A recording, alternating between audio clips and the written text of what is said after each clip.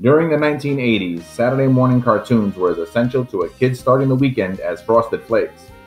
Though I'd flip through the dial to try and catch as many as I could, the absolute constant in my rotation, without missing a beat, was Spider-Man and His Amazing Friends. Mad About Superheroes presents Retro Cartoon Review.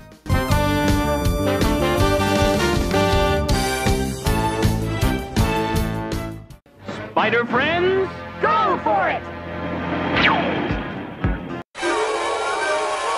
The Amazing Spider-Man, aka Peter Parker, Bobby Iceman Drake of the original X-Men, and Angelica Firestar Jones were a staple of NBC's Saturday morning cartoon lineup from 1981 through 1983.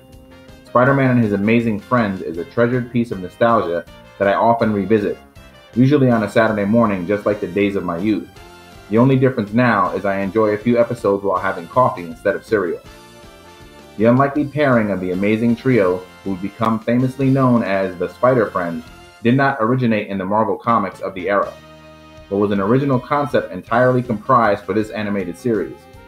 Though Spider-Man had crossed paths with Iceman in the comics, they certainly never became crime-fighting partners, and Firestar was a new character invented specifically for the series when showrunners were unable to acquire rights to Marvel's The Human Torch, a resident of the Fantastic Four series. Firestar resonated with fans so much that when Spider-Man and His Amazing Friends ended its run on television, she was incorporated into the Marvel Comics continuity. Firestar's creation isn't the only touchstone of the series. For instance, Wolverine's first animated appearance was in the Spider-Man and Amazing Friends episode A Firestar is Born.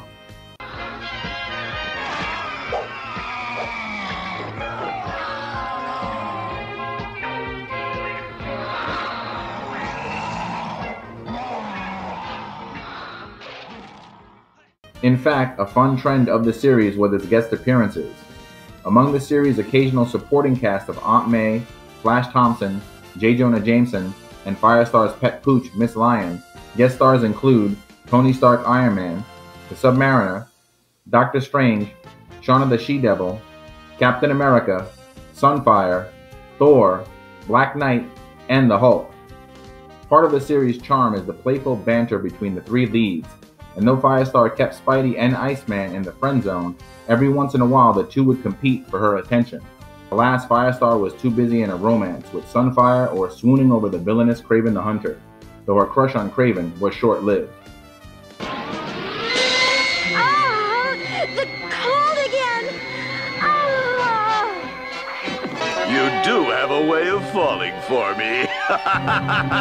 The first season kicks off with the Spider-Friends tangling with the Green Goblin at a superhero costume party. All Marvel characters, of course. It's an amusingly shameless yet well-played bit of self-promotion. The debut episode, The Triumph of the Green Goblin, was also adapted into a Spider-Man and His Amazing Friends one-shot comic book.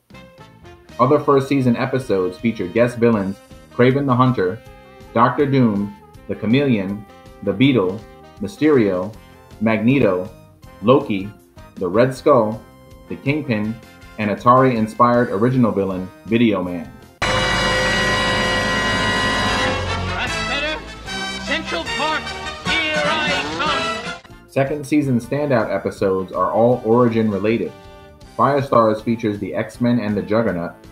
Spidey recollects his past while facing off against the Shocker, and Iceman has flashbacks of when he joined the original X-Men, as well as a fun first meeting between Spidey, Iceman, and Jolly J. Jonah Jameson. Season 3 most memorable episodes are A Strange Tale featuring Dracula, and the aptly titled episode, The X-Men Adventure, which showcases the 1970s X-Men, sans Wolverine, unfortunately, but a terrific team-up episode nonetheless. On par with the much more generally known Super Friends cartoon of the era, Spider-Man and His Amazing Friends is a fun, kid-friendly, odd, and zany, delightful product of its time.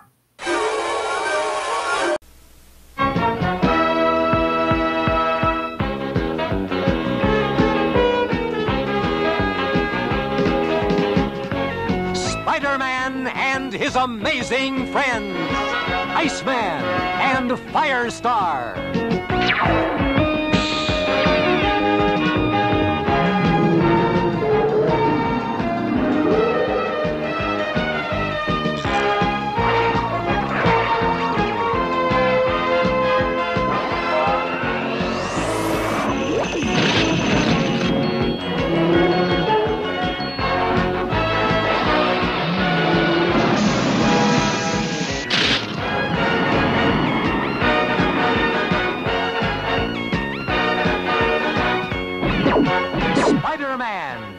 his amazing friends.